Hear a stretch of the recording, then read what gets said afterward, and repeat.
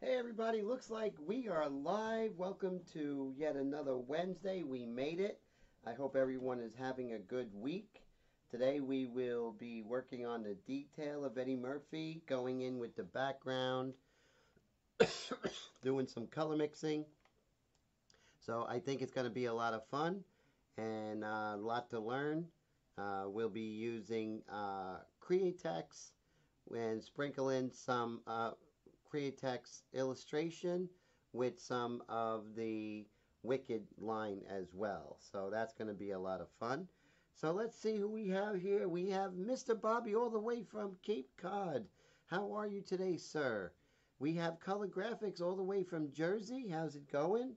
So that's cool. So we don't have too many people here right now, but that's okay. It's everyone will pretty much make their way in, and that's very exciting. So, yeah, so when we get into this kind of stage, we do more brush techniques, but also we're working in kind of enriching some of the colors, maybe increasing the chroma here and there, uh, that sort of thing, and then coming in with the pencil techniques to really refine.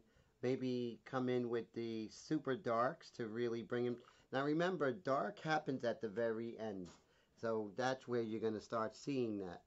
I don't use any U-boat paper or anything like that, so I don't have the option to scratch. So I will be using something like this, which is the orange and white mixture.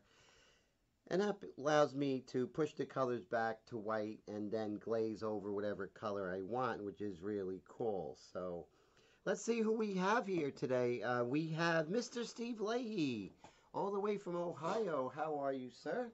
And we have Brad Mummery, all the way from Manitoba. Great to see you. And we have Raul Antonio, all the way from Jersey. So, 3 Jersey people today so far. So, Jersey in the house, definitely. So, I'm still getting over this cold, but my voice is almost back. It's just this scratchy cough that kind of doesn't want to go away. That's the only thing that is really. And so Steve says he's starting to build up his paint supply collection again and was thinking of me. Oh, very cool. Oil paint, definitely. So, yeah, let me know. I have some new research that I can share with you there, Steve, on, what the hottest brands are, why, what brands are kind of ebbing, and what brands are flowing. So, yeah, so definitely we'll touch base on that, as far as what brand and, you know. One thing I want you to get, which you haven't gotten because this is relatively new, is instead of linseed oil, instead of liquid, I really recommend this solvent-free gel by Gamblin. It has no smell. It uh, it just really thins the paint just exactly the way you want it, very gradually. And I can't imagine painting without this stuff. So definitely pick you up this. You're gonna really love it. So definitely that's a real win. So I'm looking forward to hearing about your oil paint collection. That's great. Uh, Oh, so Steve says he needs to reduce himself on the mediums. Yeah, yeah. The mediums are really bad because a lot of them are super toxic, but that one isn't. So that's good to know. What I'm gonna do now is uh, I have this little like water spot, and those who airbrush all the time know that that happens from God knows what. But that means I have to paint the background. Mr. Dave, how's it going, sir? Great to see you. You're in Illinois. Oh man, that is so cool. Are you near Chicago, Dave? So you do quite a bit of traveling along the Midwest, huh, Dave? So, how do you like it? Do you like the traveling? Do you get to go to any art museums or anything like that, or is it just, pretty much time allocated to work? So what I'm going to do, guys, is I'm going to cover this. best I can. Now, always notice that when we have let me come back here. When we have uh, the shield, it doesn't quite fit towards the end of the painting. And why that happens, we just paint and we don't always adhere to the shield. Or maybe the shield shrinks, you know. Moline, a couple hours away from Chicago. Very cool. Very, very cool. So, how's the weather there? Because here in the Northeast, it's been really super nice. Have you been getting good weather over there near Chicago, sir? I think yesterday it got up to 80 here in the city, which is crazy. So now we're going to cover the best we can because it did change. And let's see. So the important thing is to make sure that we go ahead and go right on the edge because we don't want underspray, which is good. Yeah, I'm really enjoying oil painting over the airbrush underpainting, Steve. It seems like it's just such a recipe for having, you know, good experiences with oil paint. It really is. And so Dave says a little bit cool, so that's not too bad. I would take a little bit cool and a little bit hot any day. That's for sure. And sorry for the cough, guys. It's the one thing that's lingering. Everything else is pretty much gone. It's just a cough that is really... Oh, yeah, the smell. My favorite smell in the world, out of all the paints, takes me back when I was 14 and I got my first set of oil paints. And it's this company, if I can find it. But just, it's so great. And it has its own unique smell. So here it is, Grumbacher pre-tested. It just has this, like, I don't know, smell of like what oil paint should smell like. You know, it's just really great. So the other brands are good, but I like Grumbacher just for the smell alone. Mrs. Colette, how are you? All the way from Wisconsin. So great to see you. How are you today? I'm so glad you're here. I got some water. And what we're going to do is we're going to go ahead and mix this background and redo it. So let's see how that goes. And so, how I have to go to, I'm going to actually, let's see here. I'm going to see how this goes. Okay, so I'm isolating the color. I have the color. And now we find out the composition of the color. And that's just going to be a couple of seconds. And this is real time how I find the color with my color method. Okay. And then we are going to... Oh, I see what's happening here. Okay. So, very interesting color. Very interesting color. And let's see. So let's go ahead and mix that. And then we're going to mix a lot of it because we have to do the whole background. So let me get one of my cups here. And we're going to do a combination of Wicked Illustration and Wicked Detail. Illustration and Wicked Detail. We're going to do a combination. So what we'll do...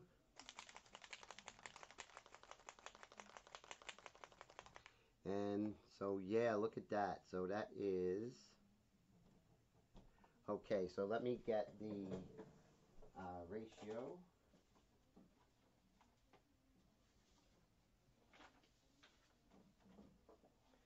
The only thing is my paperwork.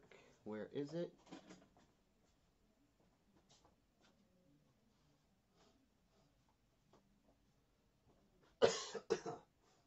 Okay, so if you were my paperwork, where would you be? You would be right over here. Okay, so we're looking at Okay, so let's go ahead and do this. I'm gonna mix it.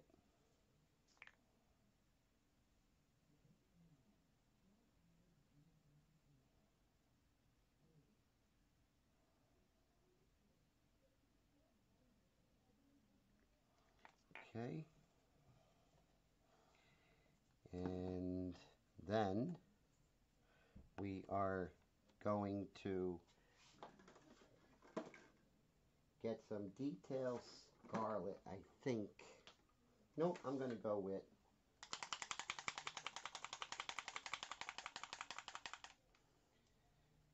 okay, let's see. And we'll do 1 drop of this guy.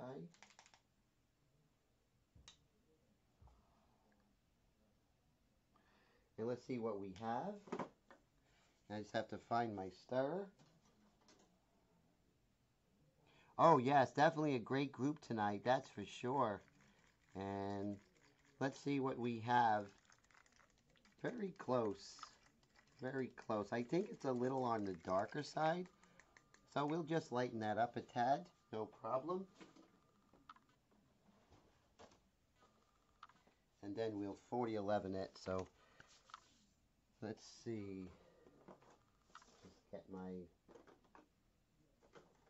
50/50 illustration white.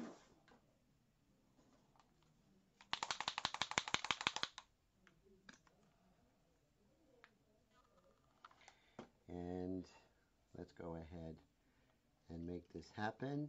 Now the thing is, you don't want to thin it out too much because then you run into different problems.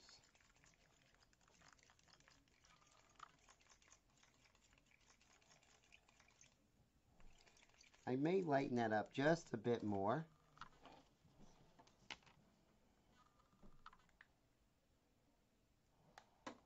See how this goes. Yeah, now we're talking. Okay, so I'm liking this, and we're going to put this through our airbrush. And we're going to put it into 105 because that's a bigger cup. And since it has white in it, we're definitely going to do this. See that? Okay. Move this over to the side. I'm being super neat, guys. Super, super neat. And let's see. Put our top on. And here goes nothing. Let's see what we have. Yeah, this is actually really nice on the money color. And I'm not going to try and cover it all at once. That would be counterproductive. Just do 1 coat, come back, let it dry. And if you see something is really wet on the surface, just blow some air on it.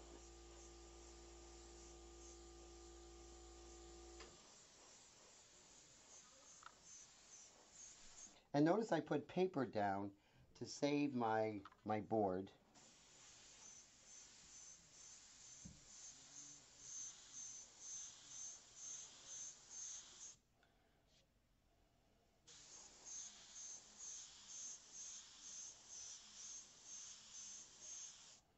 And we're getting a little bit of tip dry.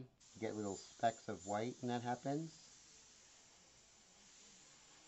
And if you see if sometimes the paint will actually stay on the surface, that's when you just have to dry it with the air. You have to help it along, you know.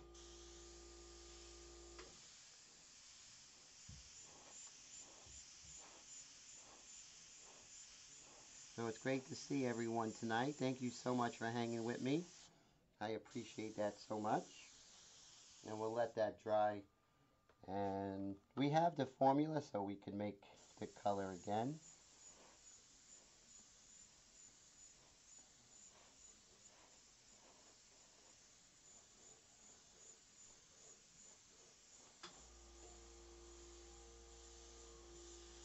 I'm about 6 to 7 inches. You want to be a little further away because if you're not, you're gonna get some pretty blotchy color.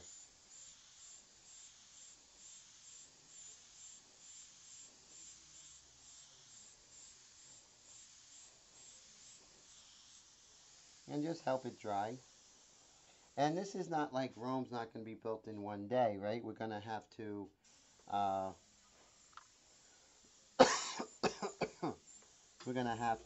go over this several times.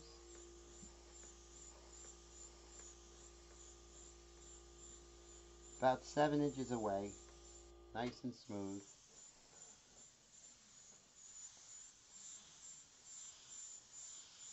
And again, my surface is on Colorline paper by Canson.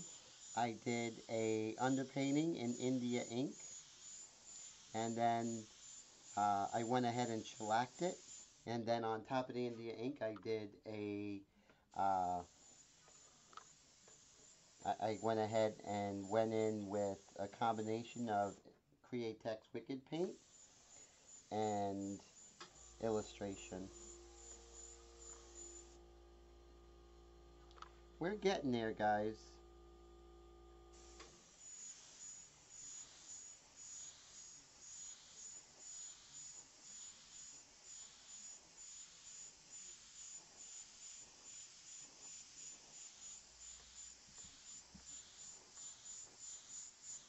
And you just may have to help this out.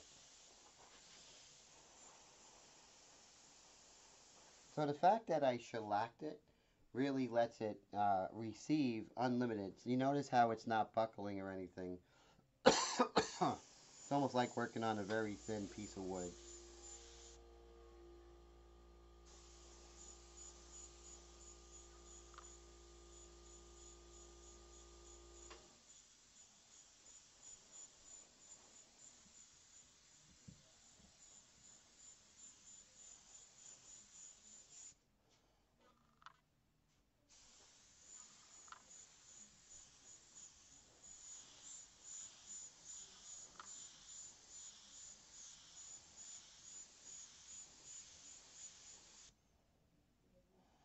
Gonna wait for that to dry. There's a little piece of hair there. I just noticed.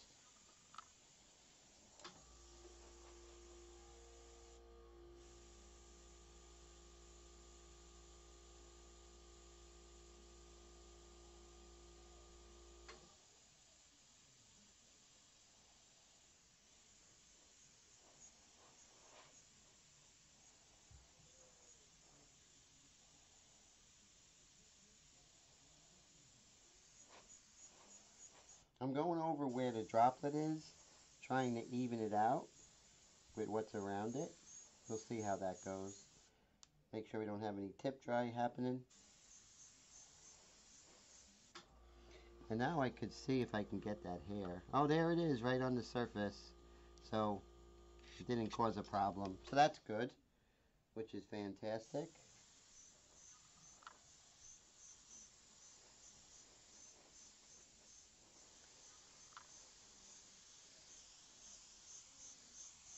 Again, 7 inches away.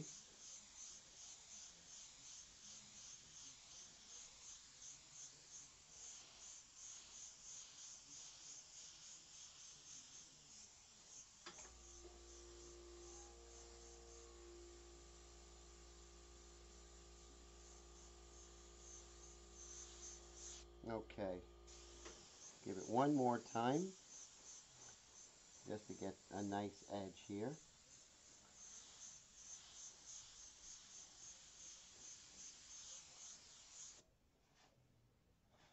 Alright, let's blow some air on there, and then we'll see how Eddie looks here.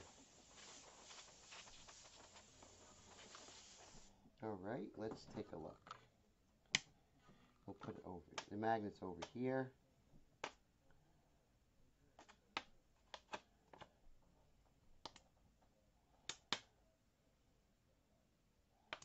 See how this goes.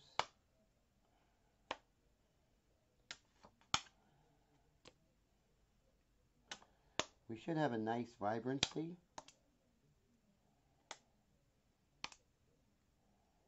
should, right? Okay, so that looks pretty good. I have to say I'm happy with that. Nice, nice, even value. Just right here, it's that little watermark. So what I'm going to do, I'm just going to try and paint right on that watermark. See if that helps.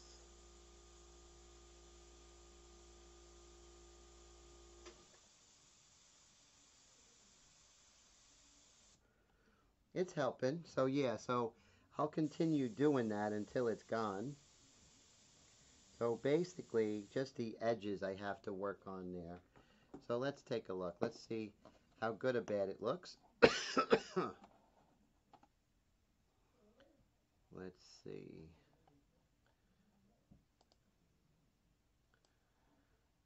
Okay, so I do like it. I do like the color, and I do like how even it came out, which is really good. And let's go ahead and get rid of this. I don't think we need this anymore. And let's see. Put this out. And then this one here, we'll put over here.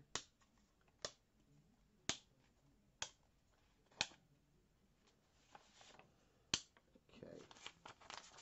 Here in good shape, I think. All right. Oh, thank you. Colette says it looks great. I appreciate that so much. I love the edge. I thought we were going to have a hurting edge over here, but it really seemed to come together, which is I'm very thankful for.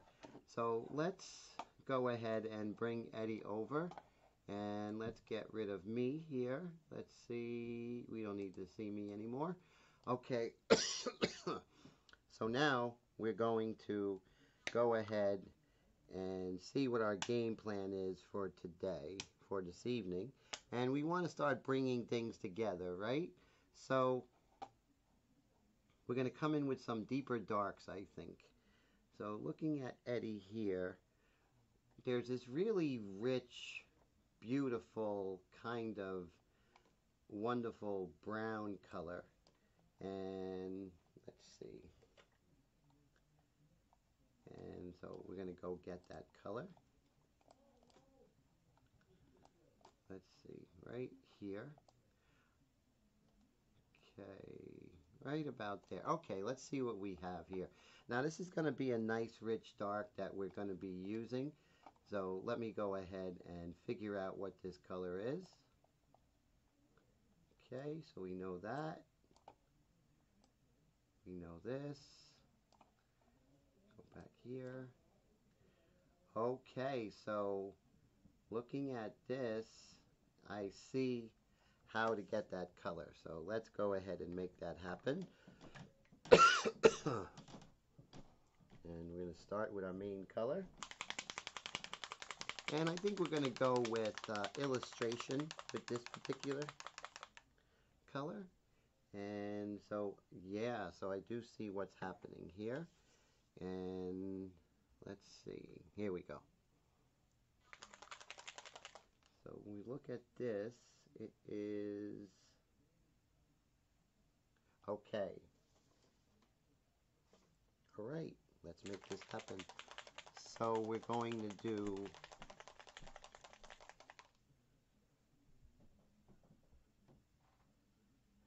okay, great.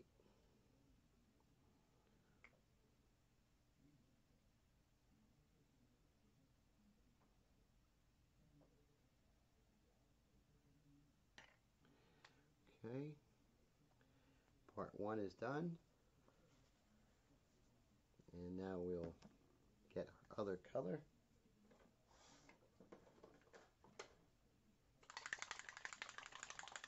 Mr. Dwayne, how's it going, my friend? Good to see you. San Luis Obispo. How's everything, my friend? Always a pleasure.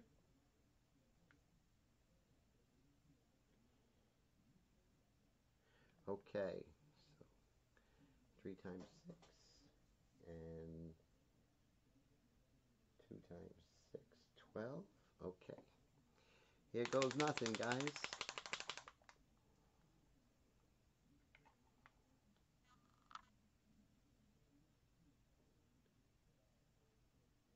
Let's see if our calculations are correct. I hope so.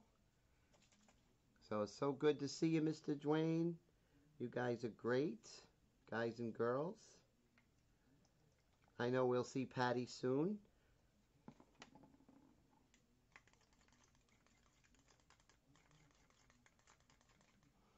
Okay, so we're looking pretty close, but I think it could be just a tad more warm.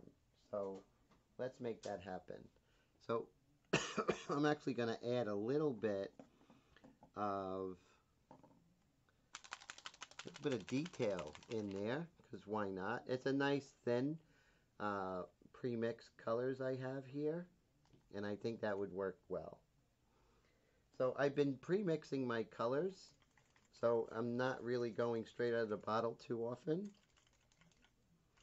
So when we're looking at this, it's a little on the purple side.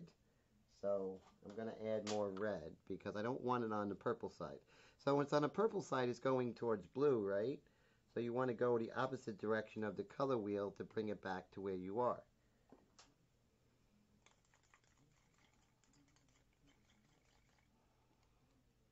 See, now it's still blue. So when this happens, you just tell yourself, okay, you just have to start over. And that's okay, because it might have been a miscalculation here or there. So let's begin again. And it only takes a second. I'd rather you begin again than create, you know, a gallon of paint that isn't what you're looking for.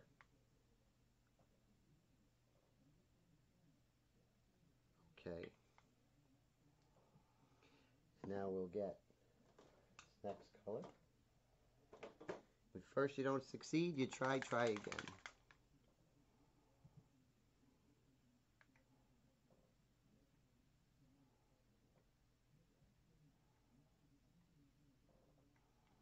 Let's see if this is better, hopefully.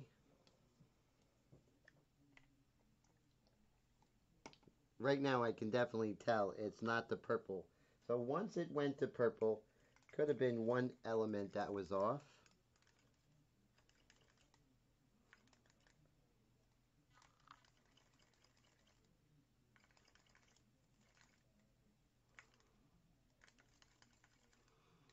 Okay. Something is amiss because I'm getting purple when I shouldn't, and I'm not sure what is. You know, maybe it's because I was using illustration violet and that wasn't the color that I wanted. Isn't that funny? You know, I'm like, wait a minute, the calculation should work. And it was like I was using illustration violet. Oh my God. I'm rethinking my color theory. I'm like, oh, this is wrong. I'm going to have to go back to the drawing board and all that. Now that's some funny stuff right there. So for some reason I can't locate my violet, and I can't locate the color I'm looking for. So that's some funny stuff right there. Let me go ahead and wash my hands. Yeah, so my new color theory is like really on the money. And I've been testing it like 6 hours a day, trying to find the holes. And I guess the biggest hole is if you pick up the wrong color, then that's going to be the biggest hole. So let's see. All right, go back to our mixture again. Do it away from my painting.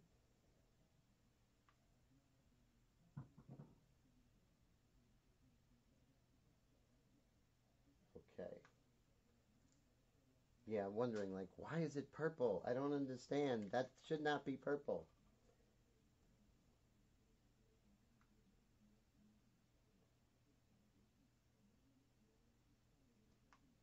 Now we're going to go ahead and put our water in. Let's see what we have.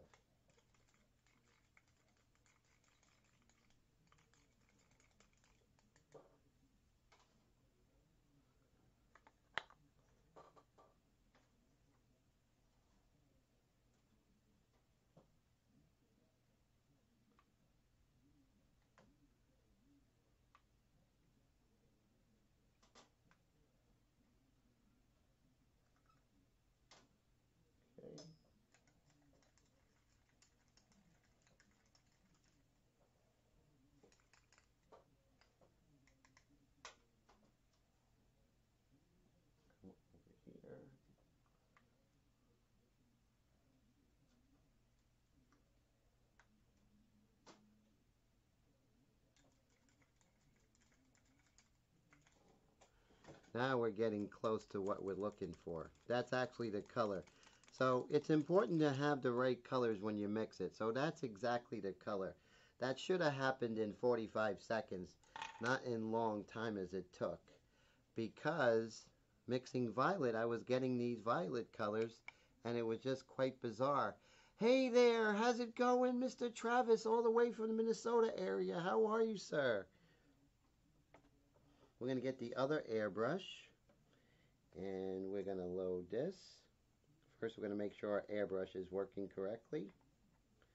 Put this over here. And we're going to get our test paper. Let's see. Here's our MAC valve. See that rich brown? That's what I was looking for. That's exactly the color. Okay, now let's go ahead and do what we were supposed to do. And let me come over here. Okay, I'll zoom in for you.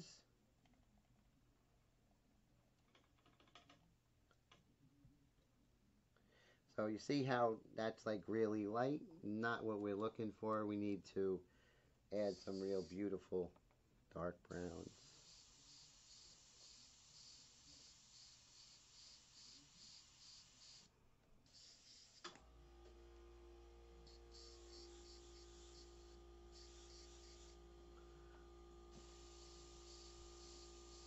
There we go.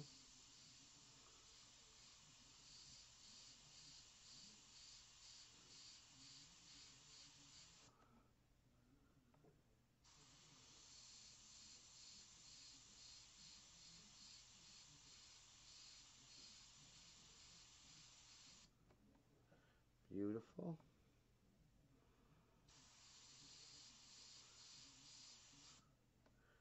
And then over here, nasolabial fold.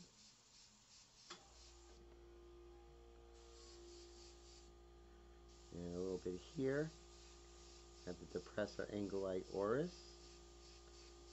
And if I want it softer, I just increase my distance. You know, that's what's really important when we're doing this. Okay, and let's make sure I'm getting the spray I want. Okay, I'm pretty not 100% happy with it, that's for sure. So we'll see, maybe there's something going on here.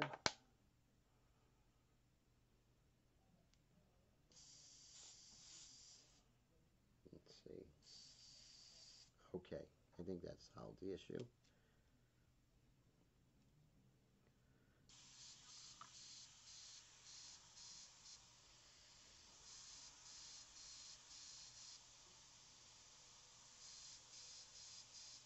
All right, so now on the top part of his nostril right over here,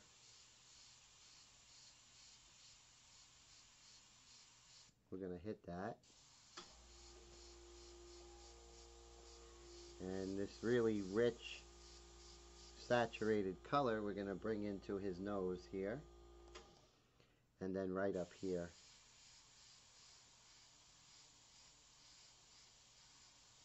There we go. So see that real beautiful rich color we're introducing.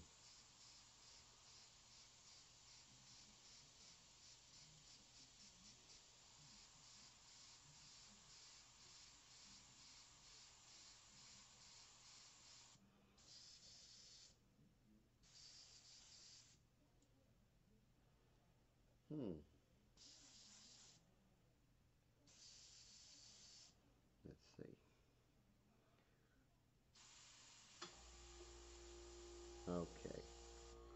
Now it's kind of doing what I want to do it, but you see how we have to introduce these richer tones in here, and that's what we're doing right now.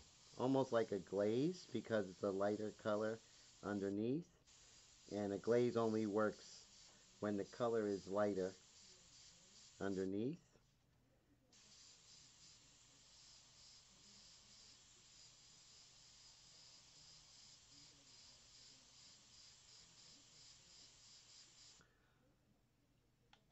And just show you what I'm doing. Kind of introducing some of these really rich colors here.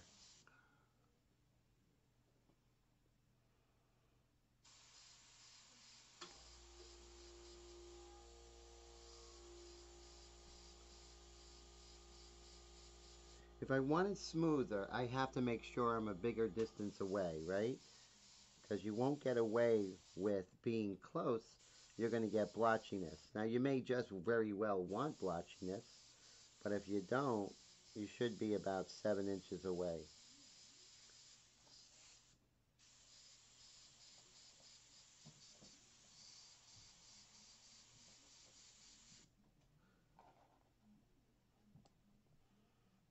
Go and move this over.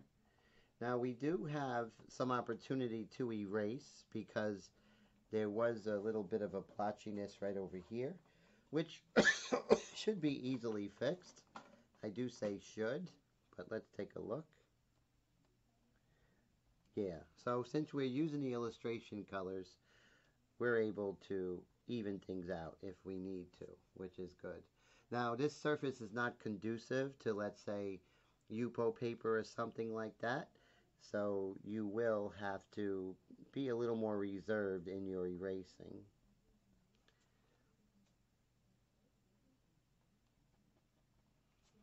And just as if I was oil painting or working in pastels, I build up that color, right? That's what we have to do. We have to build up that color.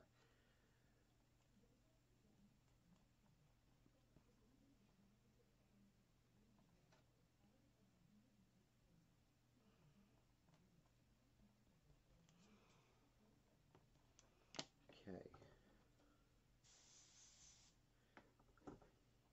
Come here. So right here, it's a little richer. I have it a little bit on the pink side. So let's come in with this rich color right here. See how before, if I was to go with that wrong color, everything would have been on that purple shift, and that would have been no fun for anybody. So always make sure your head's in the game. Not like me tonight.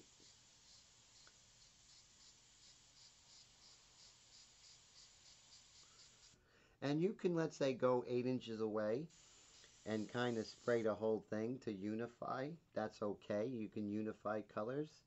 Because remember, you're working on a painting. It's not a photograph. So your job is to make a pleasant image. So, hey, Mr. Garcia, how's it going, my friend? So good to see you all the way from New York. How's life treating you, sir?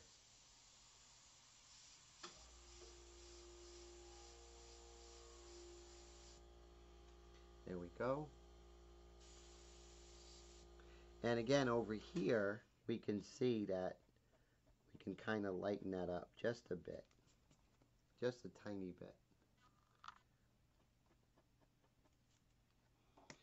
And right here on his neck area.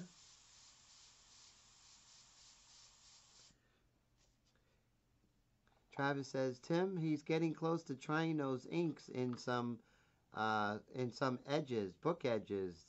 Oh, wow, that would be fantastic. Yeah, you're going to love the inks. The control you get is like nothing else, uh, if I don't say so myself. You'll never get the control that you get with the inks than anything else you're going to put through your airbrush. And I'll back that up any day. So I would go against any artist. They could have any paint they want, and I would go with my inks, and I would go head to head, and I would not lose. Guaranteed. And because it's just really great. It's just the inks and the consistency are just made for airbrushing, you know? I mean, it's just perfect for it. It really is. So you can see how beautiful those skin colors are that I just added to Eddie. Now, we were a little bit on the pink side before, but that's okay. We were setting up, right? And that's how you have to look at it.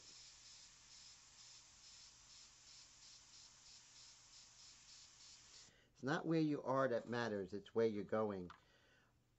You should have heard me last week, Chris. Oh my God, I was a real mess, but I'm getting better. Getting better.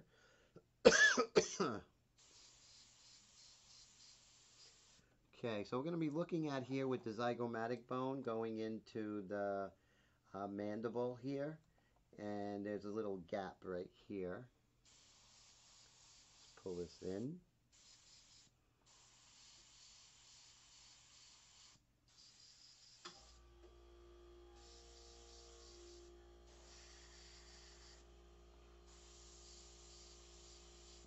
There we go. Just darkening this side of the upper and lower eyelids there.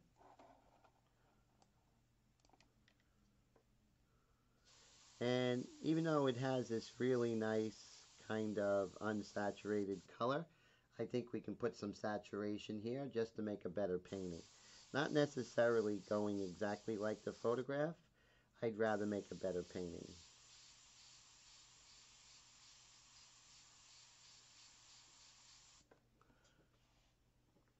So you might say, well, what makes a better painting, Tim? Well, learning about that is learning and going to the museums and looking at the work of the old masters. And they will let you know what makes a good painting as opposed to being a slavish copy to reality. So, you know, if you look at Caravaggio and what he does with chiaroscuro and the light and dark patterns, or you look at Bouguereau and what he does with grays, or you look at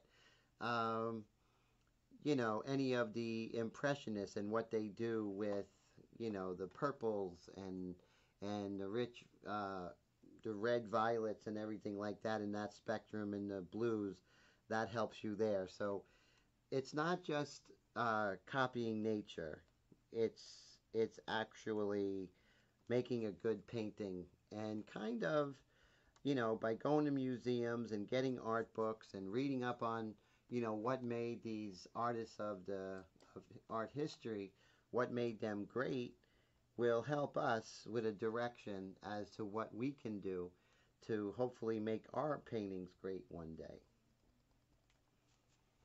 Okay, so what I want to do is I want to unify some of this. So I'm going to come in with my orange and white mixture, and I'm going to do it with this airbrush because the other airbrush has the dark in.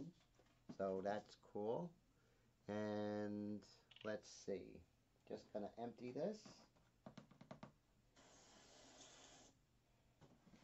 And we're just going to use good old-fashioned water because 4011 can get expensive, you know, if you use it to clean your airbrush and everything.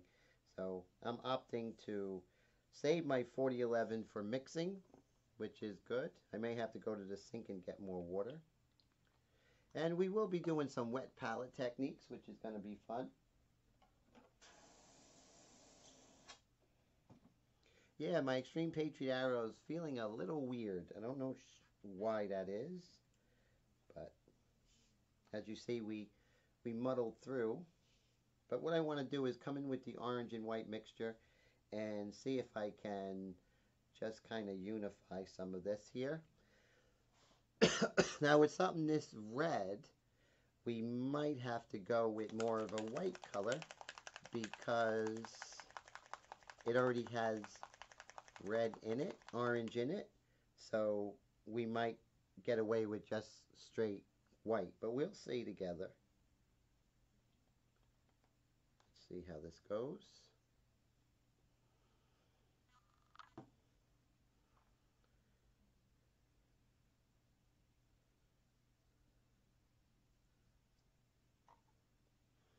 When you're painting, you just have to keep going, right? You just have to keep moving. Let me see what this does. Okay, so that's giving us a really nice bright white, so I'm happy with that. But you see it's an orange and white mixture. So the mixture I have here is 20 drops of 50/50 illustration white and 2 drops of illustration orange. So that should help you guys as to, you know, how to make your own mixture.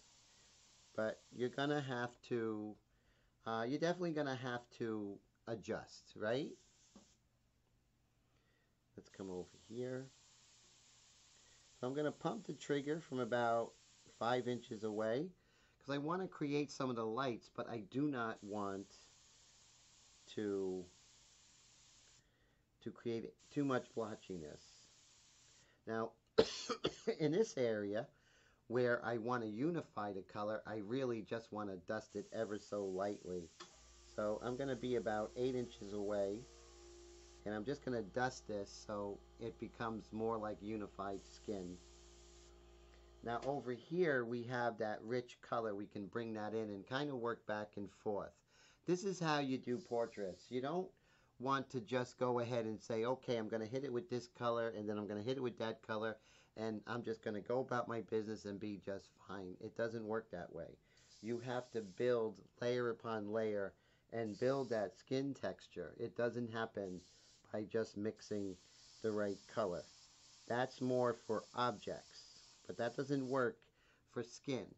So when you see some artists like Estes and those guys, the quote-unquote photorealists from the 80s and 70s, they're great, but their people came out really dead because you can't paint people in that same way of just, you know, I'm just going to find the color, put it there, and move on and go on my very way. It doesn't work that way. People are much more complex.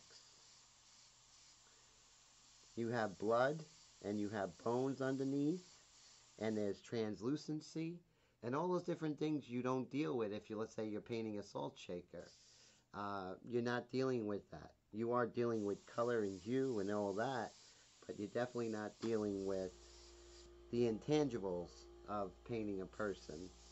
I guess that's why I always wanted to paint a person, because of the intangibles, right? You know, what makes someone look like someone, what gives the character of someone.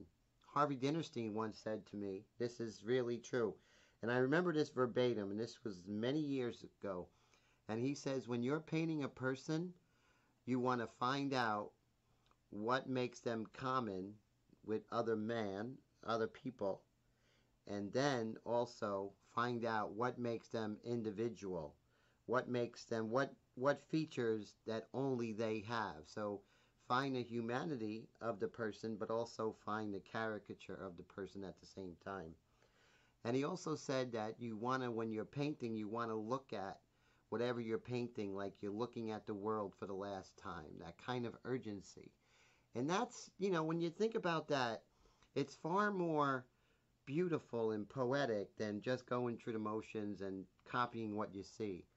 It is poetic, you know, our eyes and how it, you know, how we receive the light and how color is interacting with other colors.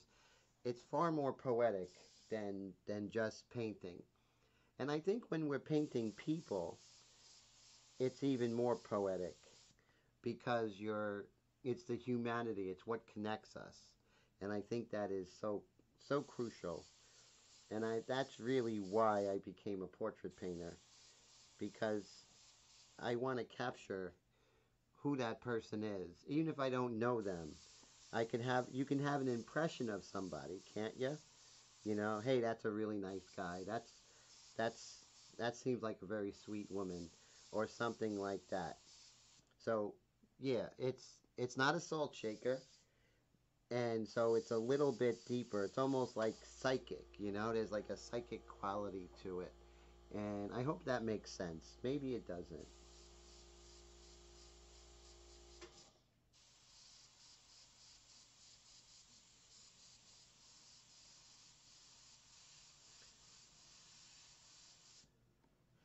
Okay, so you see how I'm building up the skin tones.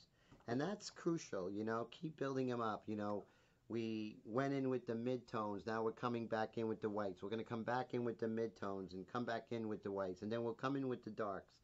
Keep going back and forth until you arrive at that special, I don't know, that special recipe that just, and you know, we call it surface quality, right? We get that surface texture.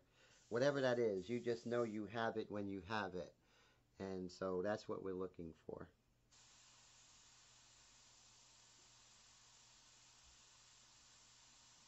I'm pumping that trigger, just trying to get a little bit of the skin texture right there.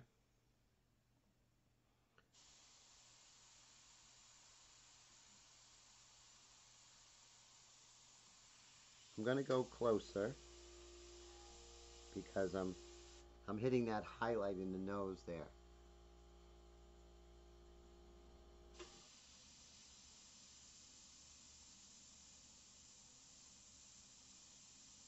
Right there, that light right there underneath his chin.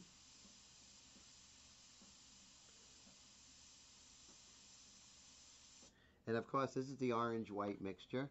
And you can see just how bright that is. And you might say, hey, Tim, that's too bright. And I'll be like, right back at you. But what we're going to do is we're setting up to come in with the darker color.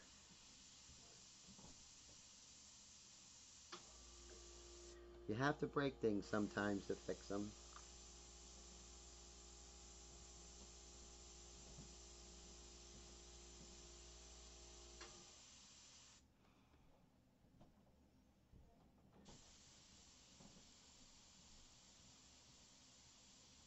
So notice when things are a little too much, we have the white just to kind of assimilate that into the rest of the forms.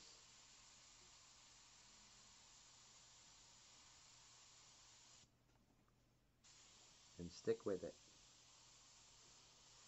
Alright, now we're going to go back in with that fleshy color and keep going back and forth.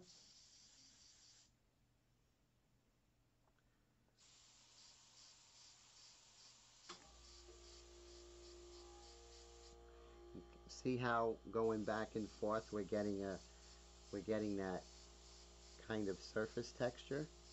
And we're not saying we're going to do this, it's just going to happen. That surface texture, you're just going to arrive, trust me. See how we are here. We're running low, so that's probably a problem. So let's go ahead and put, so look what happened when I accidentally picked up violet.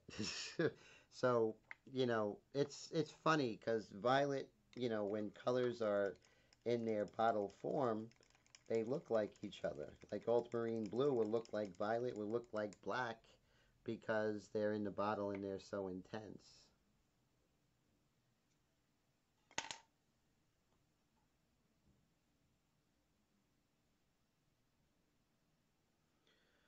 Okay.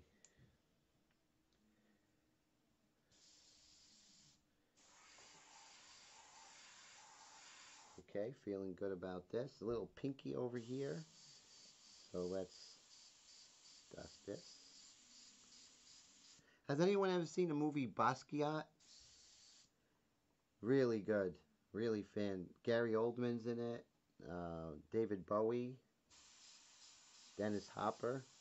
Incredible cast.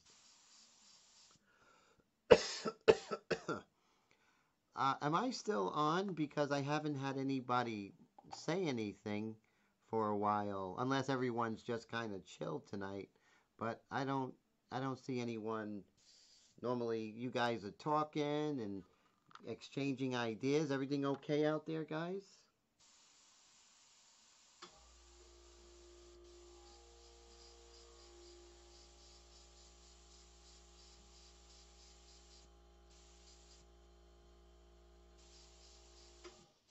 We're going to come back in with the Depressa Anguli Oris. Bring that down.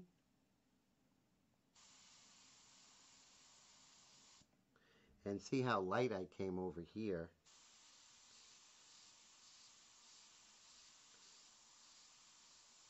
So someone out there, just say a comment so I know you guys are out there. It's not, that something is not broken here.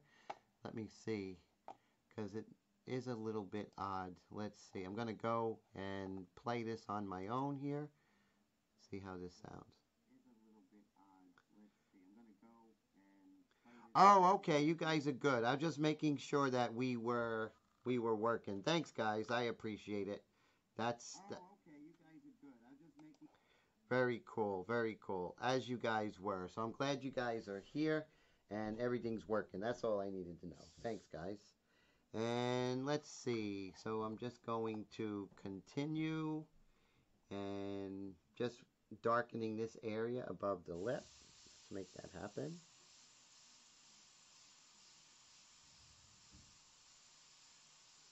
See how it just falls into place when you're not worried, right?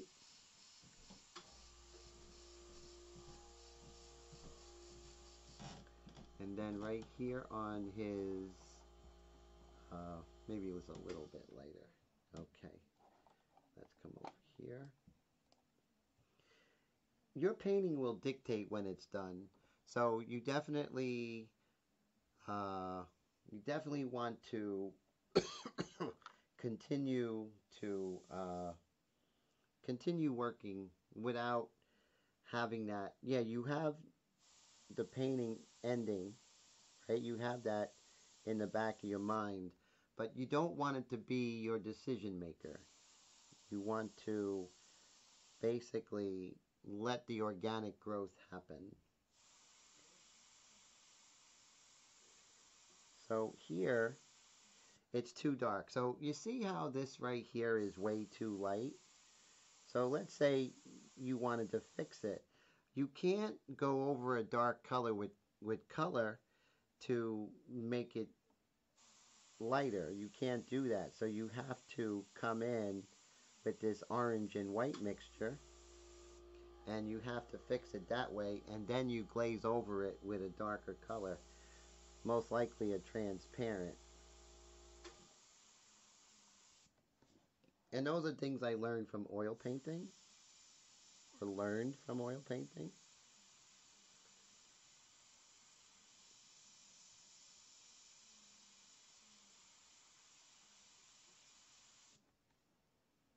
So we're just lightening this up.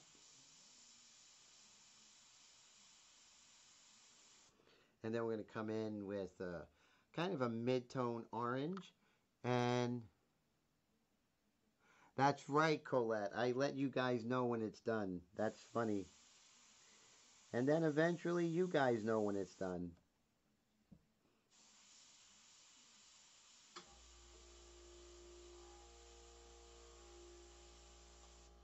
There we go. See how I'm constantly going back and forth with the orange and white mixture and with the skin tones?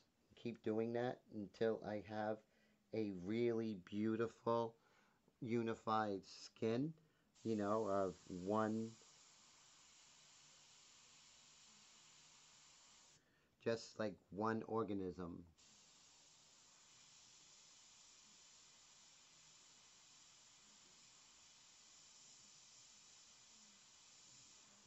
Okay, here we're just gonna lighten that up. So now that looks crazy. That's okay because we have to break it to fix it, right? So we broke it. Now let's fix it. Okay.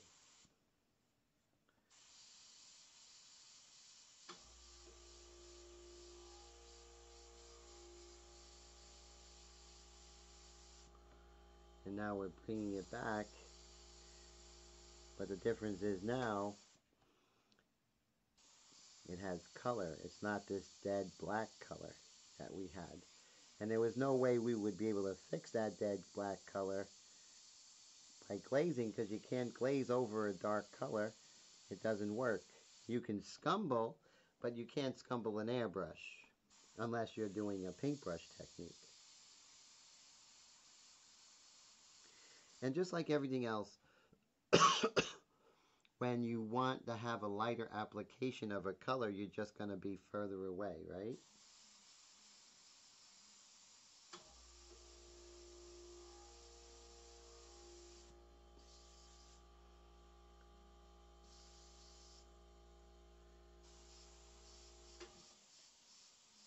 And still the 1 second rule is in effect.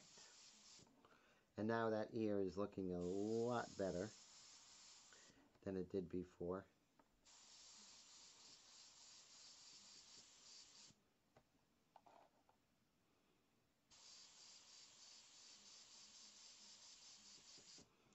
Okay, so we have our orange and white mixture. Let's work on the forehead.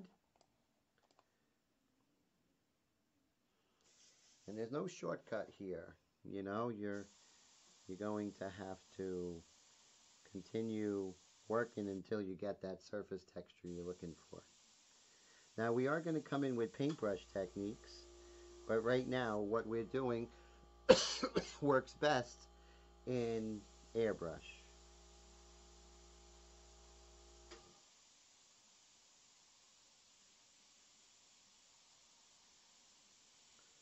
And I'm going to dust over everything here because we want unification, right? So I'm going to dust this white mixture even over the skin tones, and then I'm going to come back over here. So like right here, there's more going on than just that value, so I'm going to have to come in with the white mixture to assimilate those colors.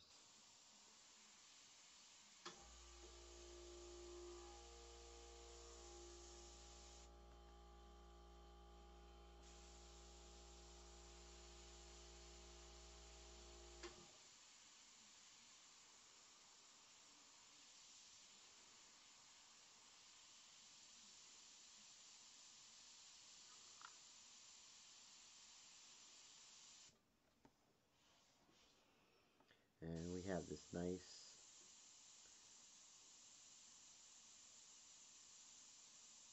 highlight right there.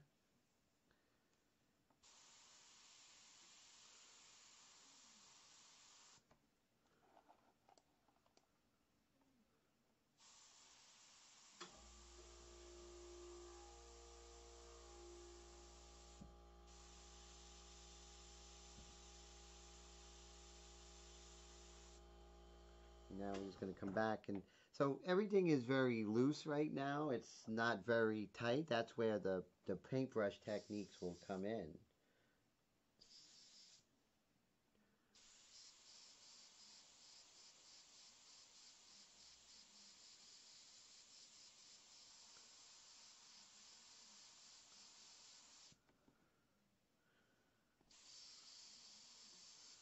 A little bit lighter here, just as if I was working on my India ink paintings. Just going back and forth.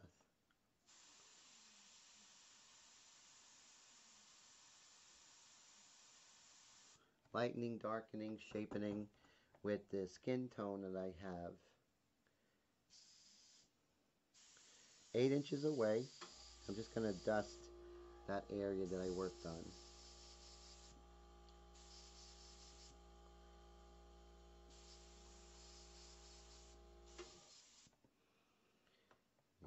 We're going to define the retrorbicularis oculi fat pad above the eyebrow.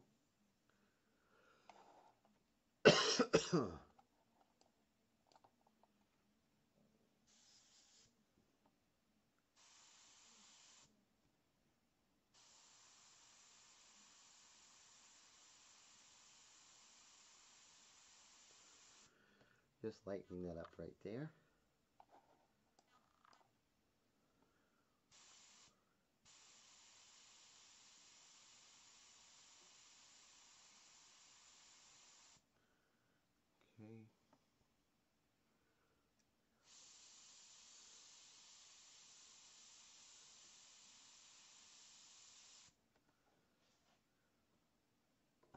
Okay. Come back in with this color, back and forth.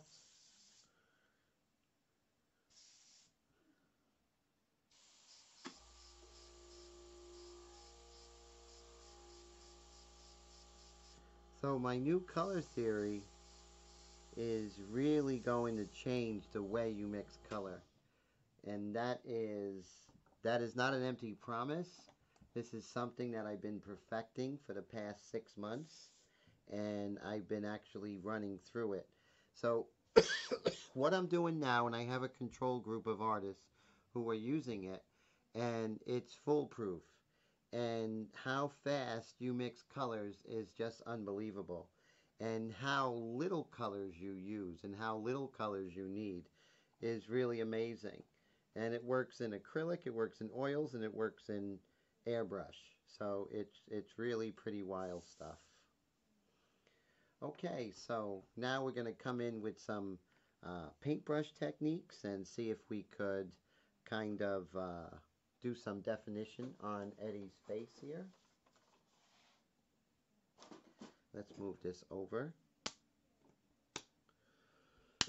Let's see, because we need room for the wet palette.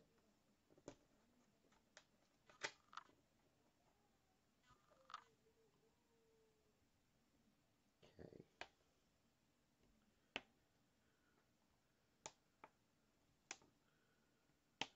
Right, here comes the wet palette.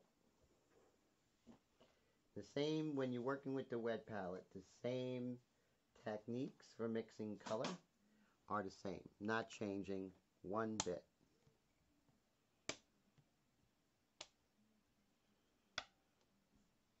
Okay, still wet, and let me go get some water. I'll be right back, guys. Oi.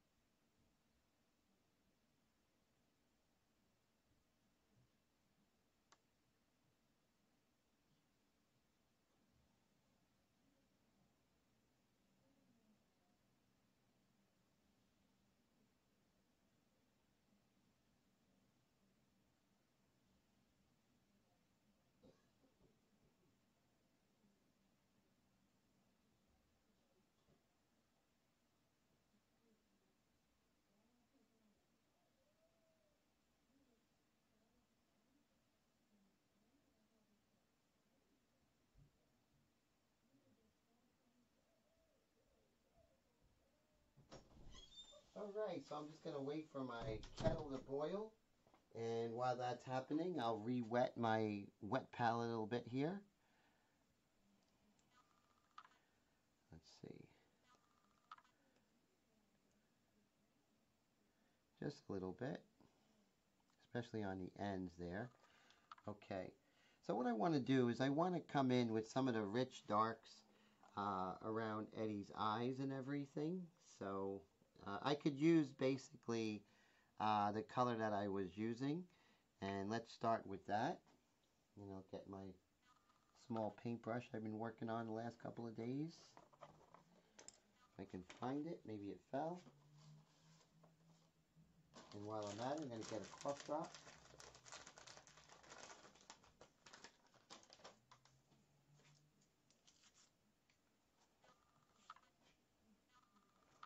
Here we go. Okay. Let's make this happen, guys.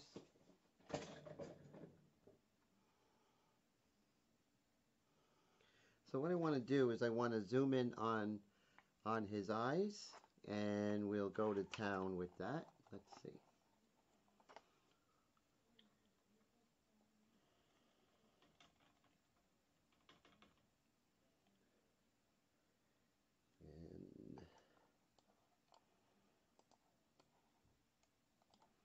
Okay, great. And we're going to do a little bit of a dry brush technique here.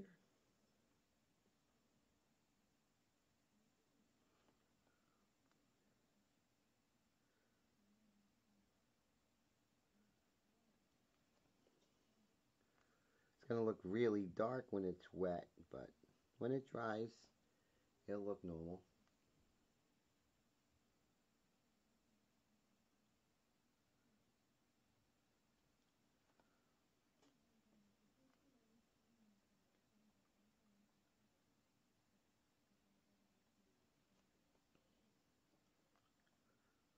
So thank you everybody for hanging out. I appreciate it. It's always great to see everybody.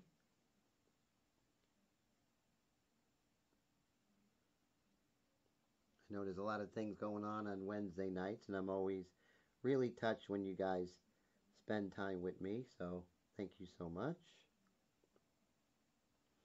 Great. Okay. So pretty happy with this for now. And let's, whatever we do on one eye, right, we have to do on the other eye.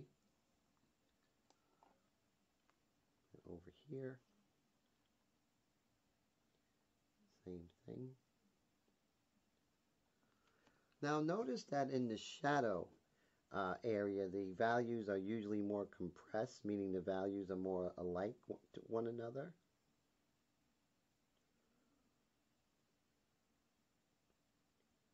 There's less contrast, I should say.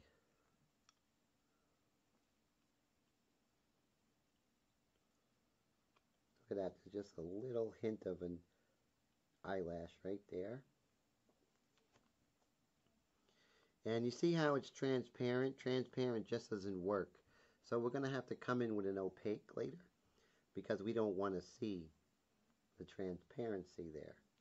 So there's a lot of things involved with painting, you know, opaque and transparent, when to use them are so important.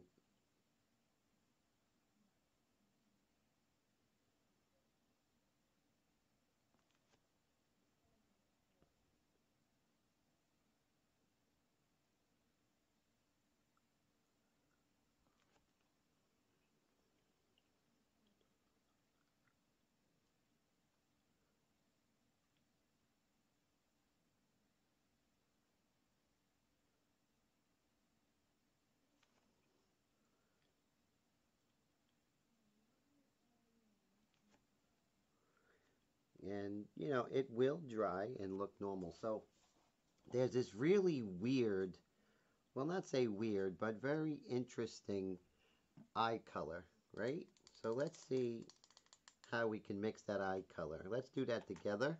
Well, I can't do it together because it's part of the course, but let's see if we can go ahead and find it. So right here we have a light and a mid-tone. We're going to hit the light first, and then we're going to find the color now. And it's crazy because when you really have a system for mixing color, you're going to be so surprised that that's the color, right? You're going to be like, there's no way that's the color. But then that's why you have to test the system. That's why you have to trust the system, whatever system you're working to mix colors. Okay, so we can see exactly what's happening here. Okay.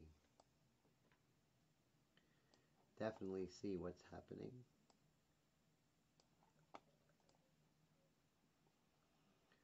All right, so now I have to find that color. So we're going to look, and there we go. Let's see if we can make this happen, guys.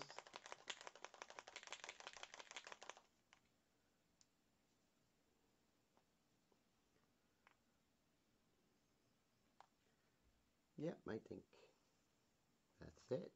Yeah, I'm not picking up violet this time.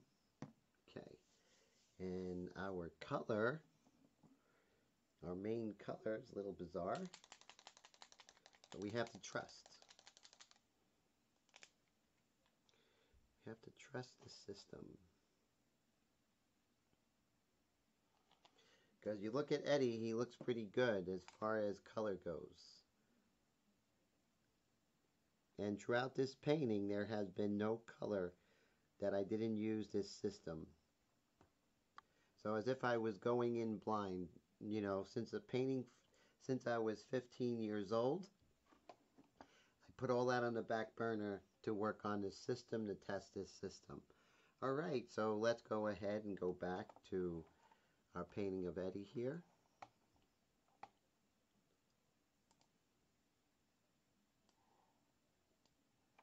All right, so we're looking at this eye color here. Let me get my pure ref.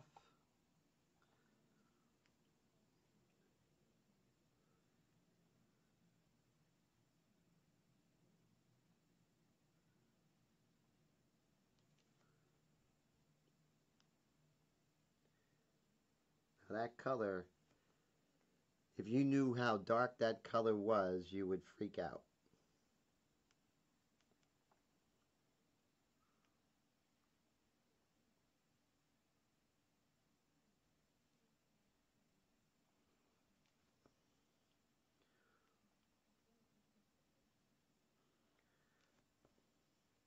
And I'm just going to come back in with that darker color for the eye.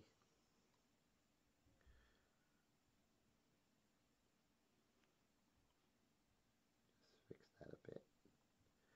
There we go. So yeah, look at the color of the white of that eye. It's pretty cool.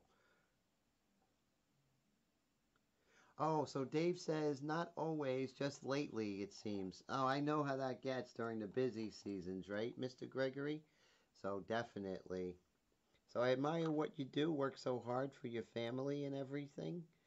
I mean, that's very admirable, sir.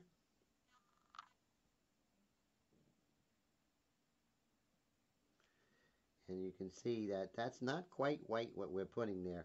Actually, it's a pretty dark gray.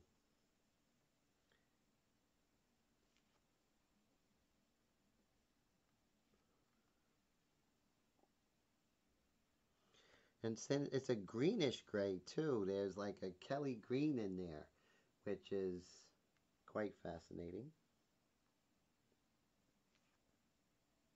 Yeah, so don't forget, how hard you're working and that you're taking care of business because we can forget and just get, wrapped up into working and just forget the importance that we're doing and handling very important business, which is the business of taking care of your family.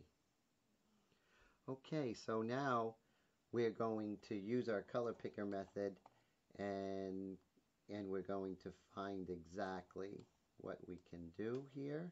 So we have to pick and find that color. How do we do that, right? How do you find that color?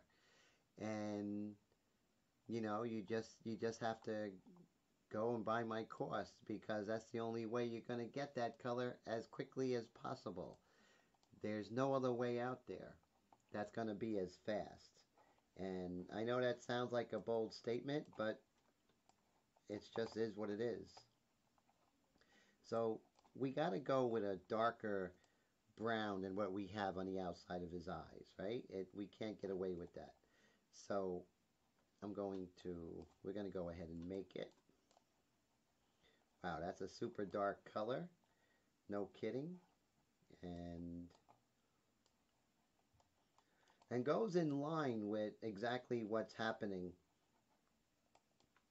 uh, with here. So let me go ahead and make that happen. So I'm going to get that color. Make sure it's not violet. Violet's a wonderful color, but not when you're not looking for it. So with my color method, you can literally find the colors within seconds. Not minutes, seconds. As you get better, you're going to know the system so well that you're going to actually get it before seconds. I mean, before like 10 seconds sometimes. There's not a way to mix color like this on the planet. And, I waited until I was able to say this because that's a bold statement. But those who are in the control group right now, they will concur that within seconds you will get colors. You will match the colors within seconds. They will concur with that. So it's not just me making these bold statements. It's that the control group, and this is an industry disruptor, and I have to say, uh, you know, so now, all the bugs are out of it, and now it's just time to roll it out.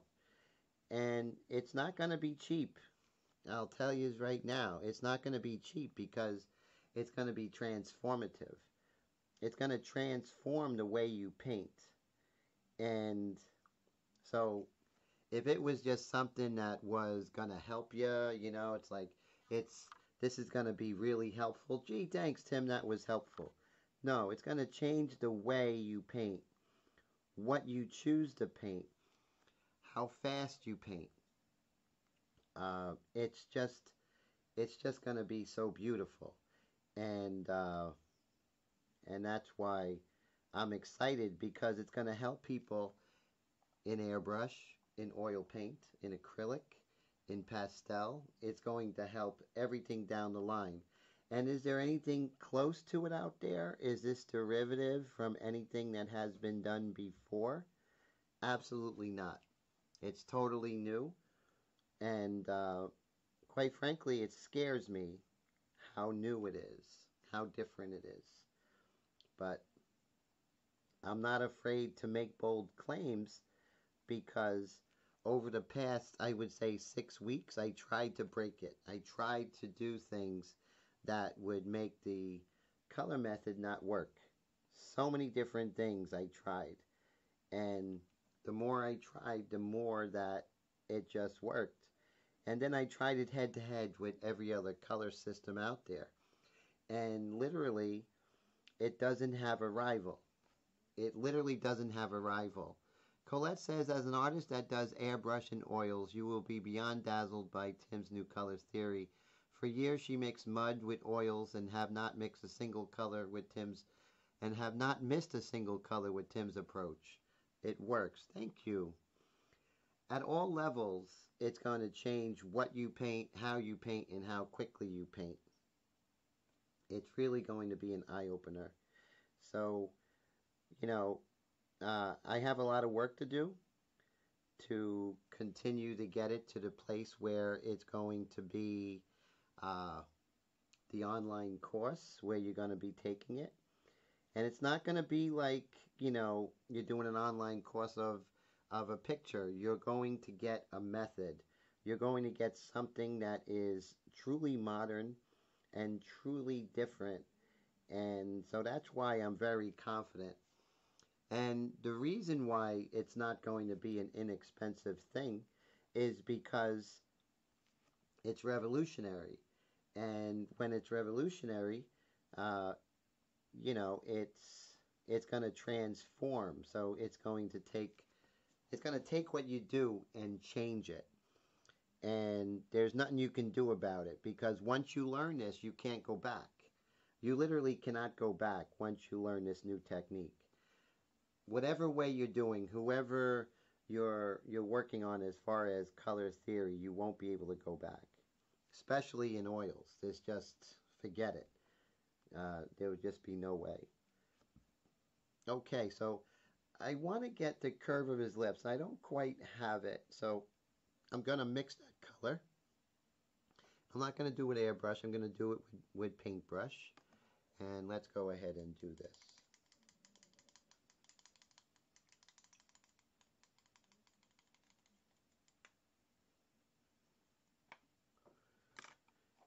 So let's go ahead and make this happen here. We got to get his lip color. Alright, I think it's the color we already have. Believe it or not, I think it's the same as his skin tone, but let's see. Yeah, it's so close, we're going to use the skin tone for it. A lot of times when you're working on a portrait, you'll find that the colors throughout the portrait are eerily similar.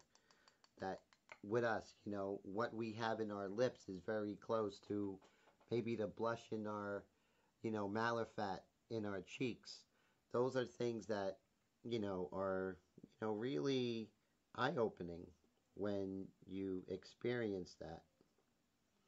Okay, so let's see. I wasn't quite liking the shape of Eddie's lips, so let's see if we can fix this.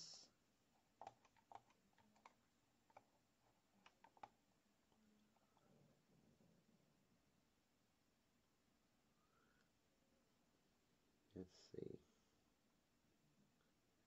I don't want to go too dark, so I may have to dry brush this a little bit.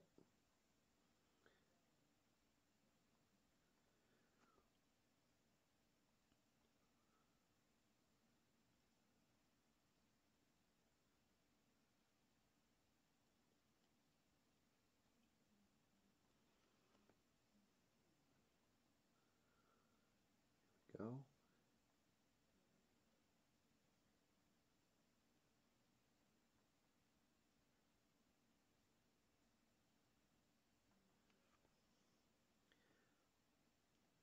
So I have kind of the dark area of his lips, and I think that was pretty successful.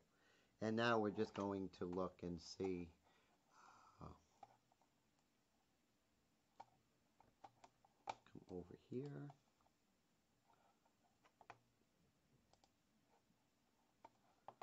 Let's see. So only 7 people on tonight. Must be, you know, maybe something on Netflix or something. I don't know what's happening, but that's all cool. The show must go on. So let's see here. I'm going to get that lighter color in his lips. So let's see. There's this light kind of opaque kind of color in his lips. Let's see if we can make this happen here. Love this color. It's such a beautiful color. It's a very subtle color nonetheless. Let's see if we can get that. And a lot of times you won't believe the color, so you just double check it to make sure that that's the color you're looking for. And that's it, you know. You just don't believe it. Okay.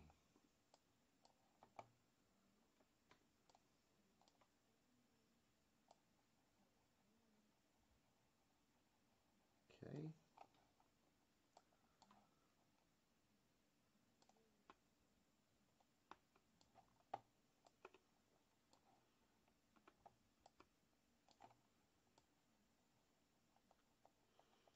Okay, and let's double check our formula.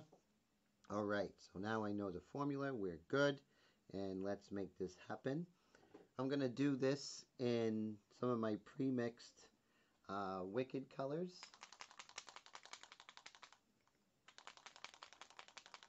Gotta love the pre-mixed Wicked colors that I put in these little bottles.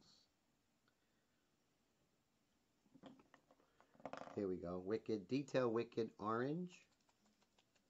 3-1 with 4011 in here.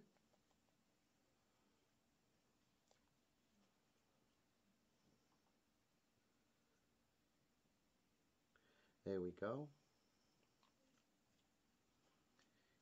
Now,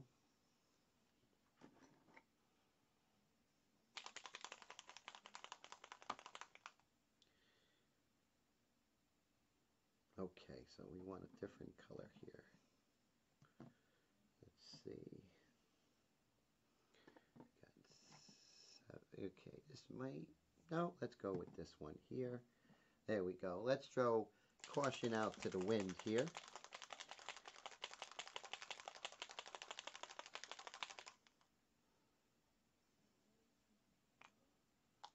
Okay. So remember, when you're mixing a color, there's 3 things: hue, saturation, and value.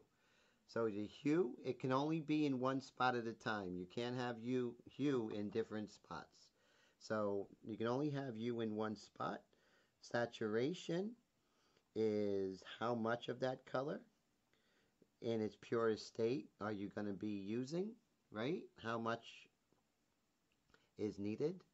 And then value, just how dark it is. How dark or light it is on the grayscale.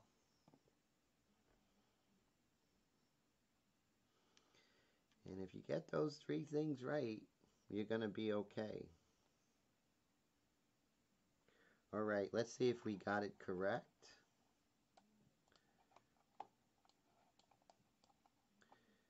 So right here.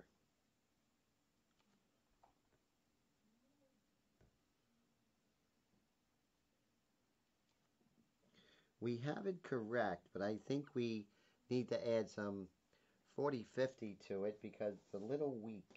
Maybe we can put some body to it. What do you guys think? Let's see.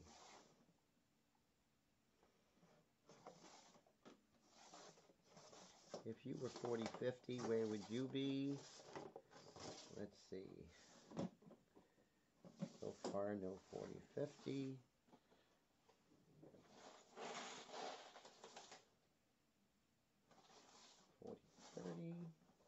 Huh.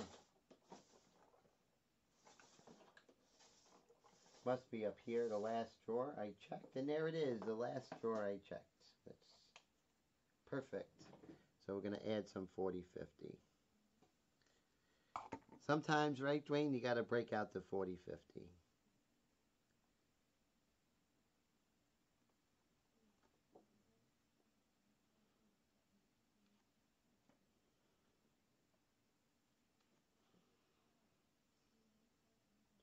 It's just way too watery.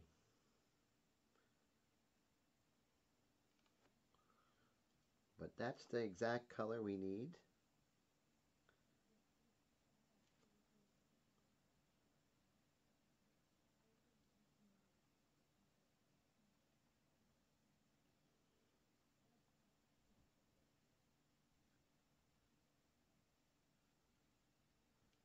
There we go. Not bad. I think we restored his face, which is very good.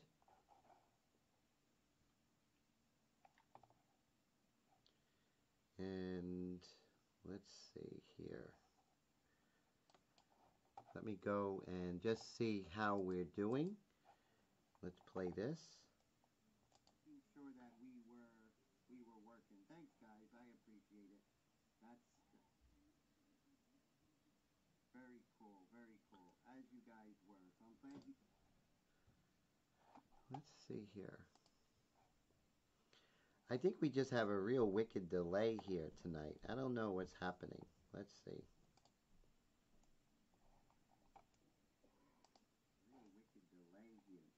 Okay, that's pretty good. Everything looks like it's doing okay. Let's see. Okay. Let's continue working this light here in his lips.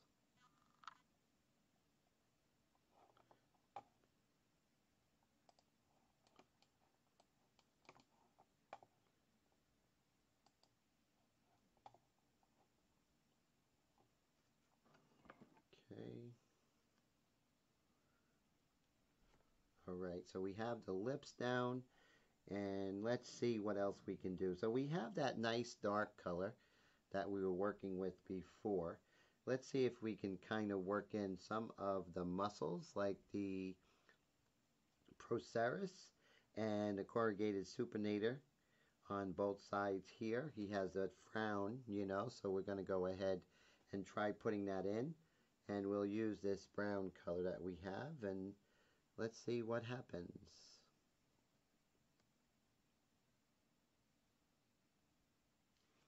It's a little bit more powerful. We don't want to go too crazy. Try and be as, with the brush, still have like a transparency to it.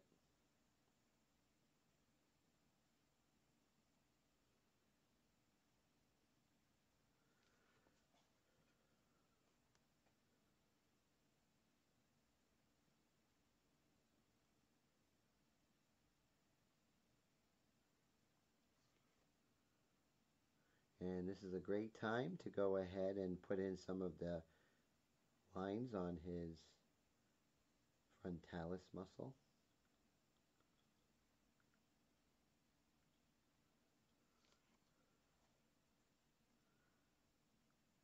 Ah, Brad, thank you so much for the super chat, my friend. I really appreciate that. Thank you, sir.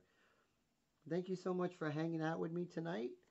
And always appreciate hanging out with you and the friendship. And it's just amazing watching you grow as a painter over the last couple of years. It's been an honor there, Mr. Brad. Thank you so much, my friend. See, now I'm bringing in a little bit of definition. Everything is super soft. That's why just working with the airbrush is really doing a disservice. You really need to, not need to, but it's nice to have the different elements, you know, which is really great.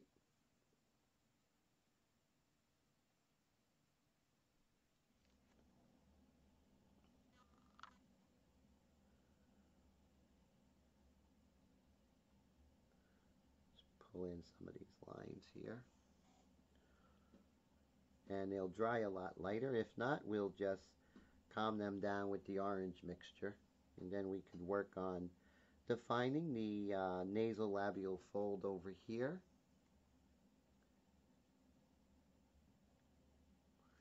And we'll zoom back out.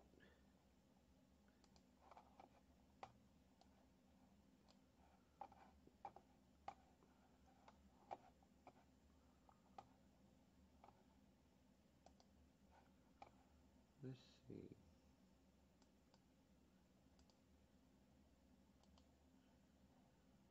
Okay.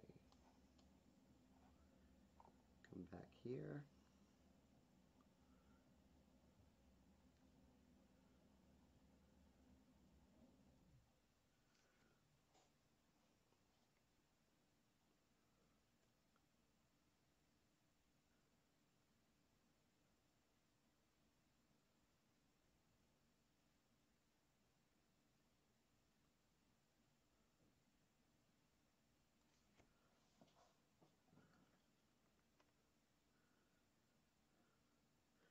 We'll define here the nostril.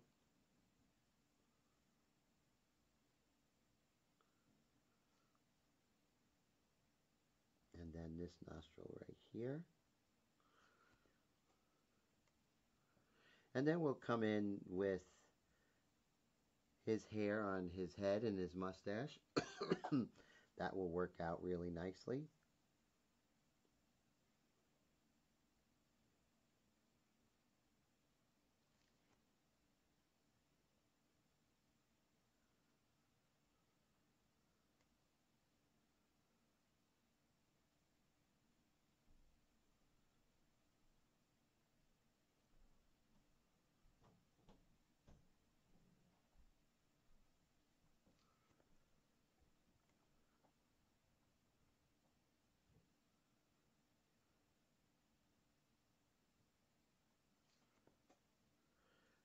And it's nice to get that definition, definitely.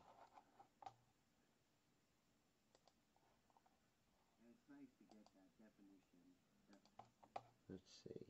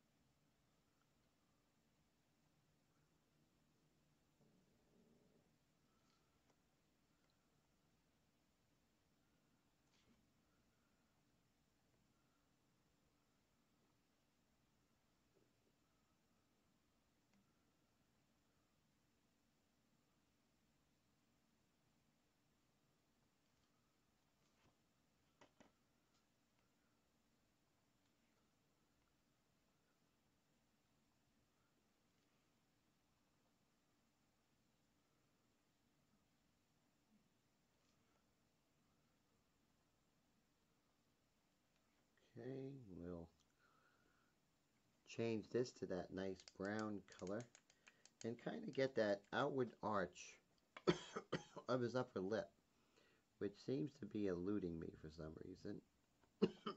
Excuse me.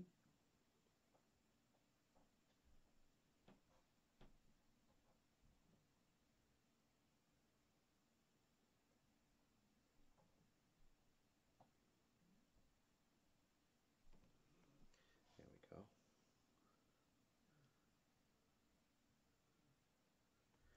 And now we could come in with that really nice light color here and see if we can start, maybe molding some of the lights in his skin.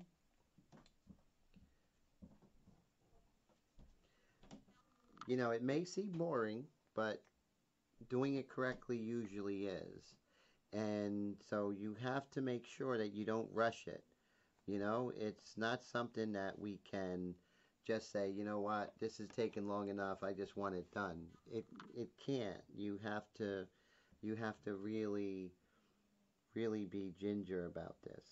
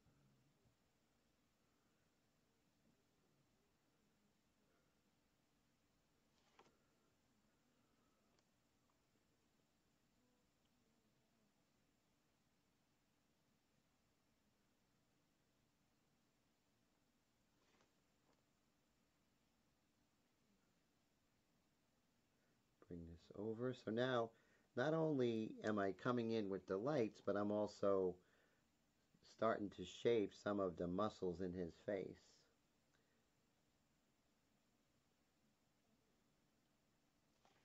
And the fat pads. And the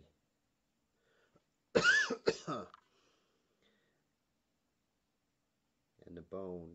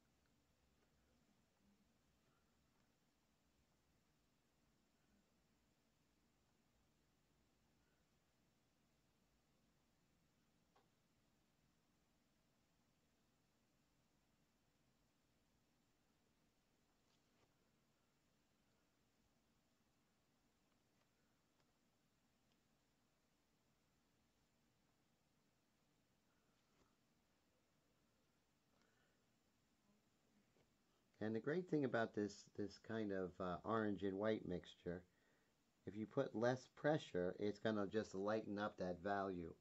So it's really great for something like this, getting into this.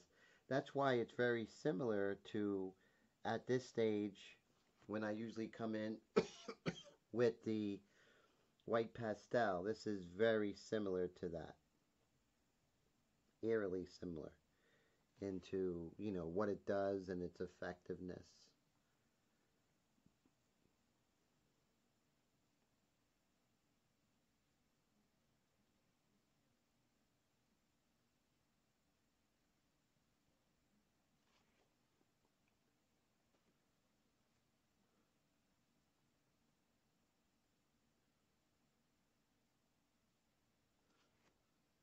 Okay.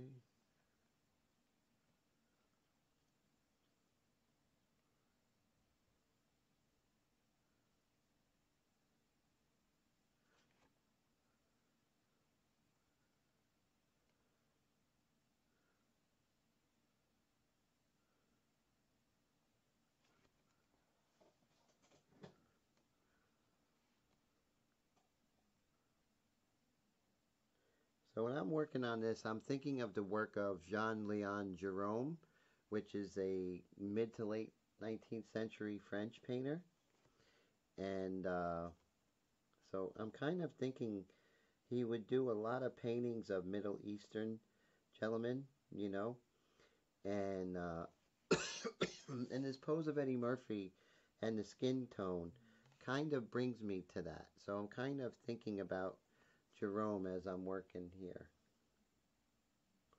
That's what I'm saying is take your you'll work to that next level by elevating it to something that the old masters have done, to be inspired by them. It's like a musician being inspired by Mozart, you know? Same difference.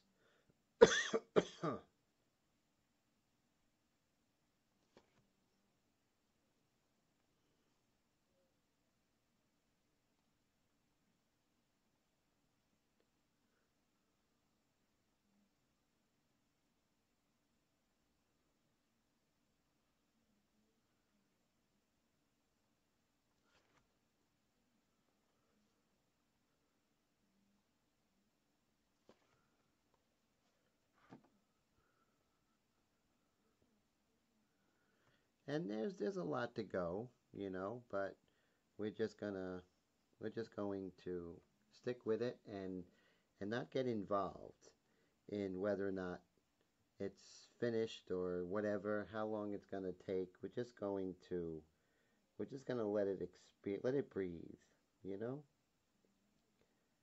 Of course, that doesn't work when you have tight details. That's different. I'm not talking about that kind of stuff. But if it's a fine art piece and it's, you know, your only intention is to, you know, create something aesthetically pleasing and you don't care what time it is, how long it takes, then you're just going to let it breathe.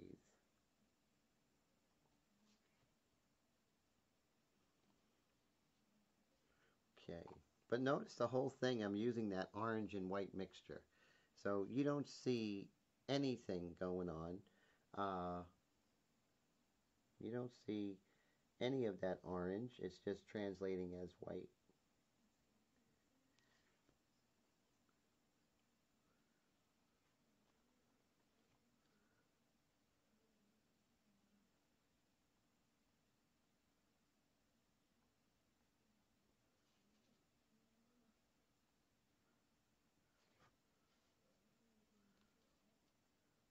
We're going to build up the light that's on the Ubicularis oris. And you see, just like snow when it's on a roof, whatever's facing the storm is going to get the most snow or the snowdrift, right? So that's exactly what's happening in the white of, of the Ubicularis oris right here on the light side.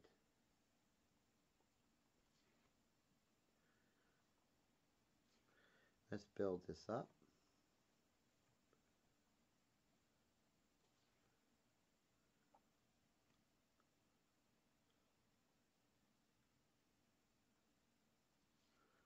And that's a little too strong, so I just take my finger and calm that down. And just see where the buildup is, right? And you need to do the dry brush, otherwise you're not going to have the control. So you need the dry brush for that.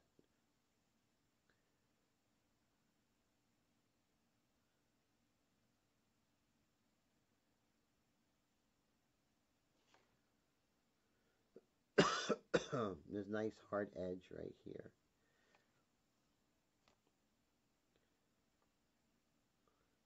And then right in between the nasolabial fold and the nostril, wing of the nostril, that's a really pretty important telltale feature there. You get that, and then all of a sudden he starts looking even more three-dimensional.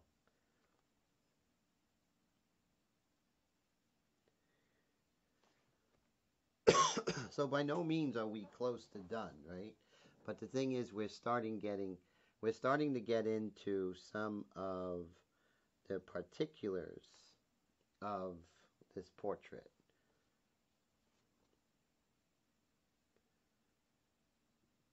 And just keep that whole 1 second rule in mind, right?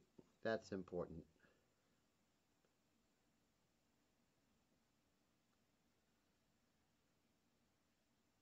We'll go back to regular size. So you can see how he's coming out. So you see how he's starting to really kind of take shape, which is nice. There's two ways to do it. You can do it with the brush, you can do it with the airbrush. You know, I don't think any way is really right or wrong. Just whatever you feel most comfortable with. So again, right now I'm kind of accentuating the procerus muscle and the corrugated supercilii right here.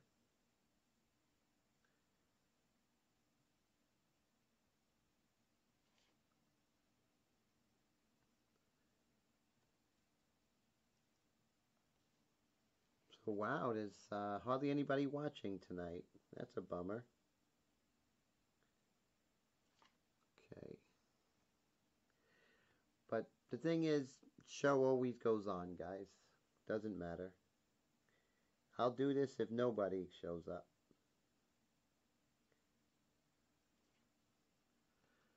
Now, with every bit of, like if you see a shadow or a crease, there's always a corresponding light. So you want to put that in.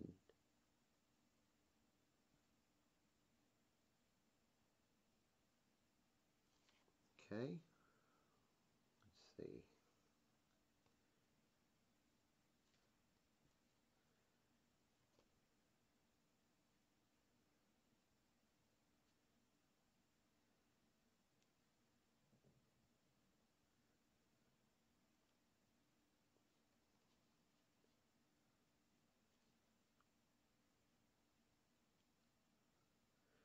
Thanks, Raul. I appreciate that. That's cool.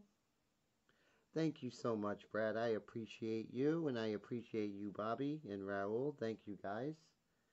Yeah, you know, I'll be here regardless. Been doing this since 2008, you know, and it has to be a labor of love, right, guys? It really does. Uh, that's what the thing is.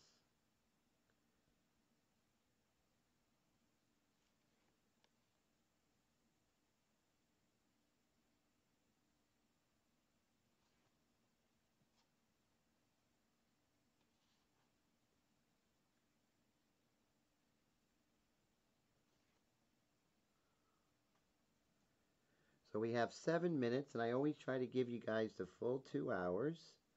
So make sure that I go to 11:30. Oh, okay. So here on his forehead, we can definitely come in up here. Oh, so here's a fun part. We can actually work on the highlight on his eye back here.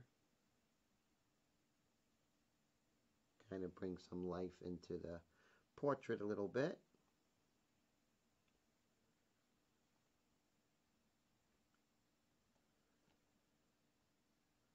Whoa, that's super bright, right? So I'm just going to tap it with my finger. That's a technique. And you can just kind of calm that down.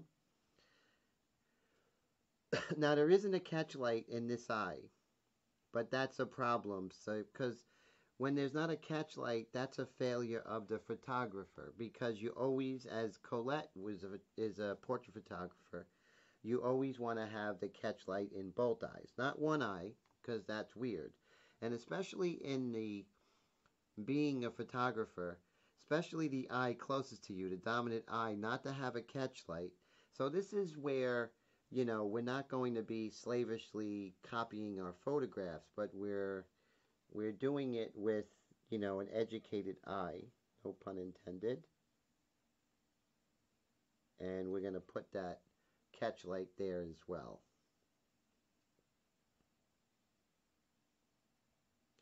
Just makes for a better painting.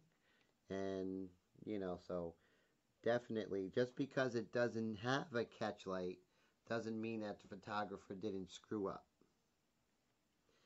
Now, if anyone would say, well, the photographer didn't want a catch light. No, no, that's not good photography. So, you know, if you have the catch light here, he had the angle of either the secondary flash or the primary flash. Uh, it was just obscured in this eye. That's all that means.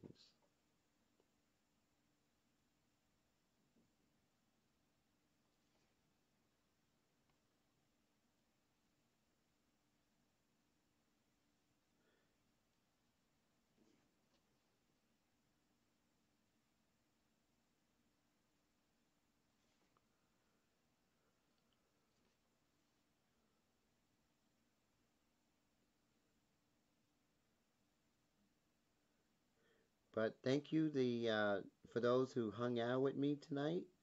I appreciate you all more than you know. I mean, just thank you for sticking with me and hanging out, and it's really cool of you.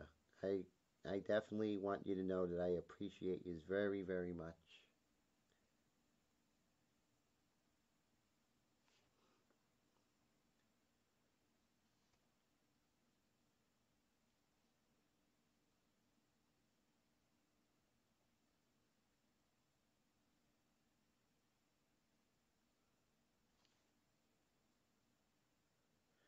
Thank you, Bobby. I appreciate that, sir.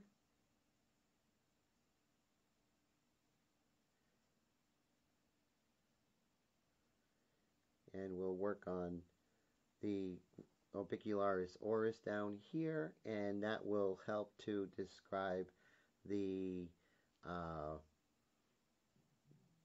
the depressa anguli oris coming from the corner of his mouth, going down.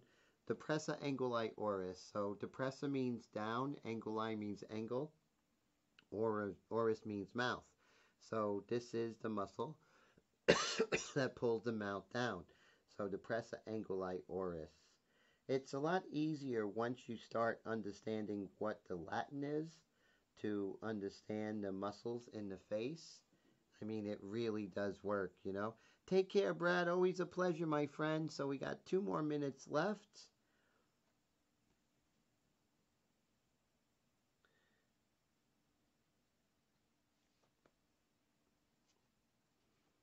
And really enjoying painting Eddie Murphy. He was such a big favorite of mine growing up on Saturday Night Live. You guys ever remember Mr. Robinson's Neighborhood? That was too funny. Oh my God.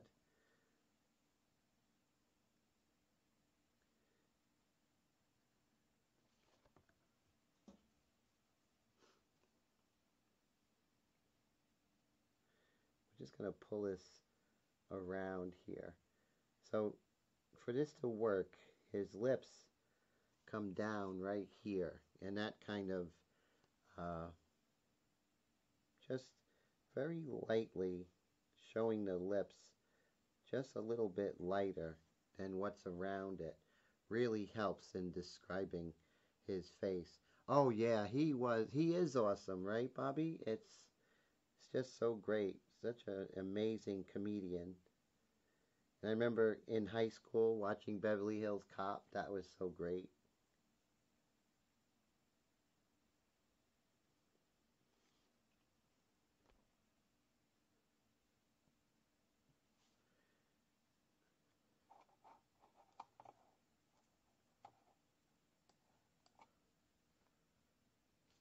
And again, you want to dry brush it. You don't want to come in too wet because you won't have the control, right? So you want to come in with the dry brushing.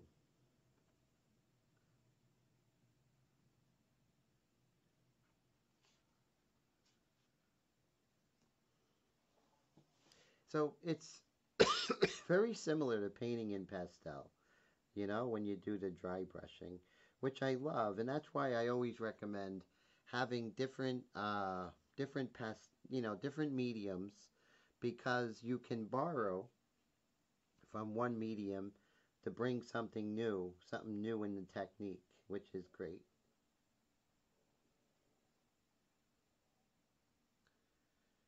Okay, guys, we are at 11:30, so this is pretty much where I made it. And so thank you guys. Thank you, Brad, for the super chat. I really appreciate that. Everyone, I hope you have a great night. Take care of yourselves. Have a great weekend. And if you have any questions, always feel free to reach out to me. And I think I'm going to be working on Eddie. We might be finishing him up next week, but I'm not sure. Oh, Bobby says that his pencil came in the paper. That is fantastic. That is great. Thanks, guys. Have a great night, and thanks for hanging out. You all take care, okay? And I will talk to you very soon. And let's see if I could pull this up here. Let's see.